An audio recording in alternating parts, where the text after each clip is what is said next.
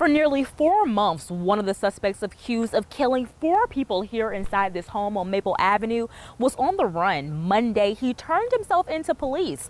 And I spoke with family members of the victims, and they tell me they never thought this day would come. My sister come banging on my door. I hadn't heard the news yet.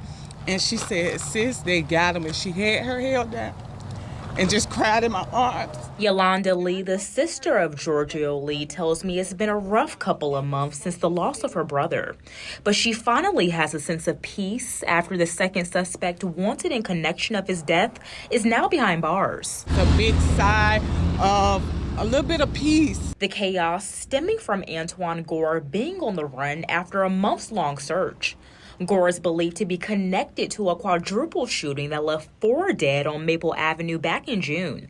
Police say Gore turned himself into police Monday, but Yolanda and her older sister Shakora Lee tells me Gore being on the run was a cowardly act. That move right there shows me what type of person we're really dealing with. Yeah, definitely.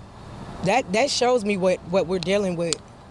This is a monster. Court documents do not provide details about a potential motive. But for the son of Ashley Merricks, one of the victims shot and killed, he tells me he's thankful Gore turned himself in, although it remains a hard pill to swallow that his mother's life was cut short. I don't know how to feel. I just feel like right now, I tell everybody I feel lost.